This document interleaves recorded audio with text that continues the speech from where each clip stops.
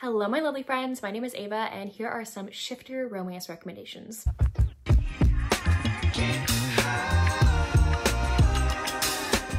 I love romance books that have shifters in them. They're really fun. They're paranormal or fantasy reads, sometimes even alien romances. So I'm really excited to talk about these books. This is my second shifter rec video, so I'll leave my other one linked down below if you want even more recommendations. The first one that I have is a whole entire series. I think I've only read 3 books in the series, but there are a bunch.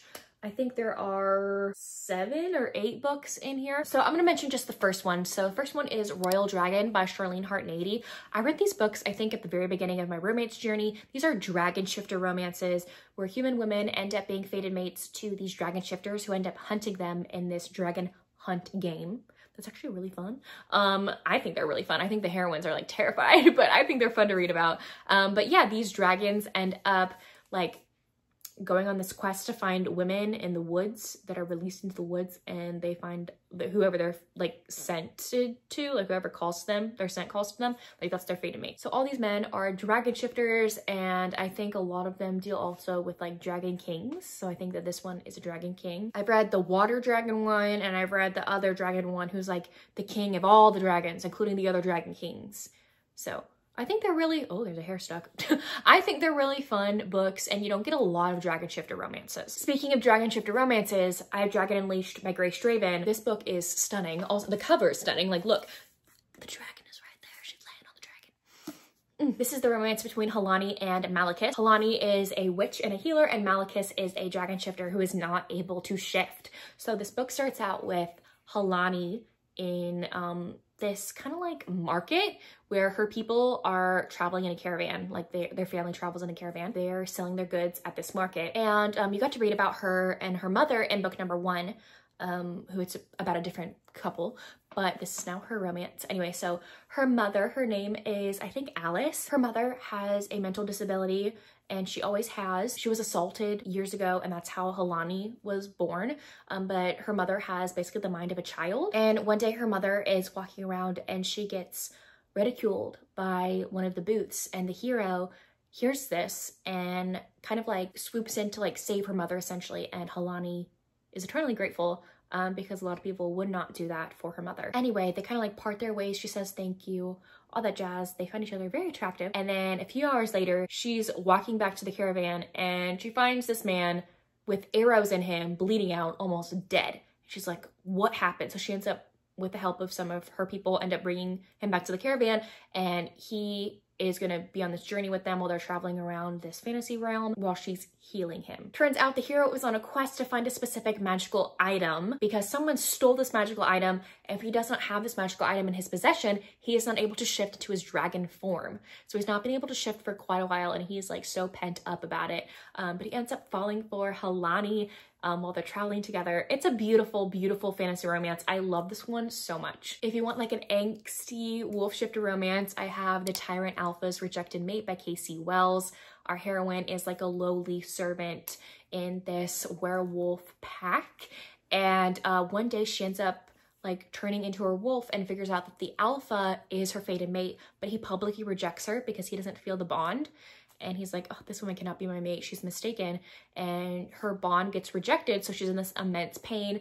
And the pack witch is like, I'll take this pain away from you. I will sever the bond between you. So she does just that. And then the hero starts to realize, wait a minute, no, I do feel something. But it might be a little bit too late because the bond is severed at that point, and he's going to grovel his butt off to make his fated mate like fall in love with him. So I love this one. I need to read more in this series for sure. Like if you want just like angsty werewolf shifter romances, like look no further than this book. It was so stinking good. Next I have the Terran Soul series by C.L. Wilson. These are, I think, available to read on Kindle Unlimited now, which is really cool. They also have audiobooks, but I have the physical copies, but not with the new covers. The new covers are actually really cool, but I also love my OG ones. They have a special place in my heart. All 5 books are about the same couple, okay? It spans many books in this fantasy realm, and there's a bunch of side characters and side plots, and this evil villain that is absolutely horrible. I hate him, and that's why I haven't read the last book, is because I'm terrified of him. Okay, but I know I need to read it. I want to know what happens to our 2 main characters. So this is the romance between Elisetta Barastani, who is this orphan human woman, and Rain Terran Soul, who's the most powerful fae to ever exist. And he finds out that Elisetta is his fated mate, and she's like, huh? Like, fated mates are supposed to be equal in every way, including like power. I'm a human woman who was like abandoned in the woods as a child. I cannot be your fated mate. Like, you're the most powerful fate to ever exist. This whole series is about them falling in love with each other and like all these quests they need to perform, and then there's this evil villain that is absolutely awful, like I said before. The shifter part of this book is Rain. The shifter part is something I've never read about before. He is this fey creature that can shift into this cat creature who has wings. I know, it's interesting. And then Ellie said I can ride on the back of the cat. Whenever he shifts into his form, his like winged form, I just picture him as Reese with wings. Okay, that's what appears in my mind. But the shifter aspect in here is very, very interesting. I have 2 monster romance novellas because they can be really fun. So first is Crow by Layla Faye. Both of these are Layla Faye books. So Crow is about this fey creature who was cursed to shift into a crow, and so he shifts into a crow, and he's like stalking this woman as in his crow form, and then ends up falling for each other in his crow form, and then he like shifts into his human form. You know what I mean? So it's a short monster romance novella, so if you want like a crow shifter, because I've never read about that before this book. And then the other one by Layla Faye is Draco, which is a dragon shifter one. Draco is actually also a chef who's a dragon shifter, and he's a special ingredient for his food. That's why people love his food so much, just because there's a special ingredient in it, and I'm not going to tell you what that is because that is a wild trip to learn what that special ingredient is. Okay. The only way he can get the special ingredient is by the help of a human who possesses magic.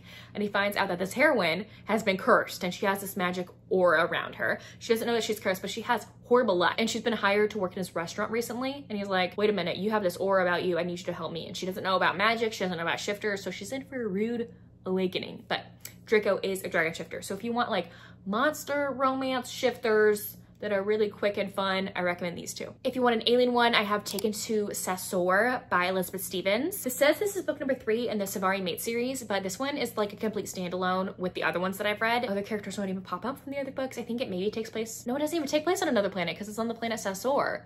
So it just has nothing to do with other books, honestly. The heroine of the story is a human woman, and she is on this human settlement that gets raided by some evil aliens.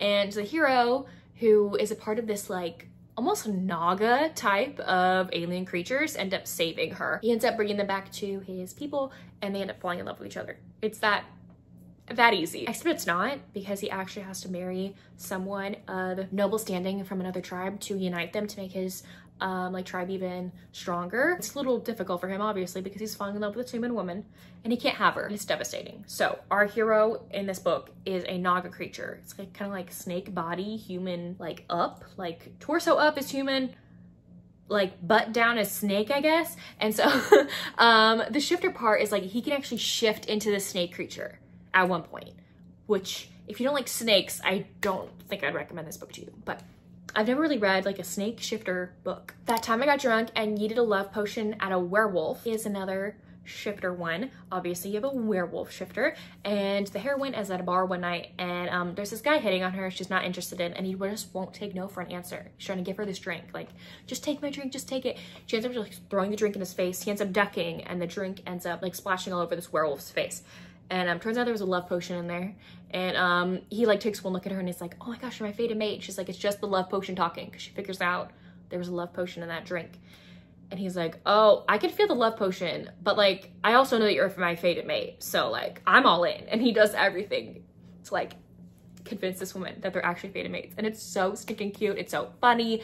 Like Kimberly Lemming knows how to write cute, funny like fantasy romances, because I was just laughing and giggling while reading this, but they're also very hot. And the last one that I have is To Ravish a Rogue by C.M. Nascosta. This one's another monster one, but it's like a monster historical, so it's like a historical romance, but also like monster creatures exist and live with humans, which is actually so cool. So our hero in here is a pirate captain, and one day when like new crew are coming in, he notices one of the deck boys, one of the boys who have been hired to work on the deck. He knows that's not a boy. He knows. So this one is disguising herself as a boy to get passage on the ship to go to her sister who needs her help.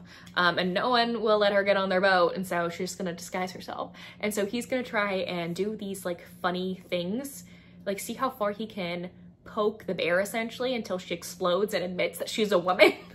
So it's actually pretty funny. The hero is this serpent creature that can shift into this giant serpent water creature, and the heroine is a creature that I'm not going to tell you what she is because it's a surprise. And it's very interesting, so I don't want to tell you what she is. But both of them are like monster shifter creatures. The heroine, like, I've never read about anything like that in my entire life, so. Anyways, there you have it. There's some shifter romances for you. Let me know down below if you've read any of these books or if you plan to. And if you don't feel like commenting anything else, you can leave me a turtle emoji in the comment section down below. But anyways, thank y'all so much for watching. I will see y'all soon in my next one. Bye, y'all.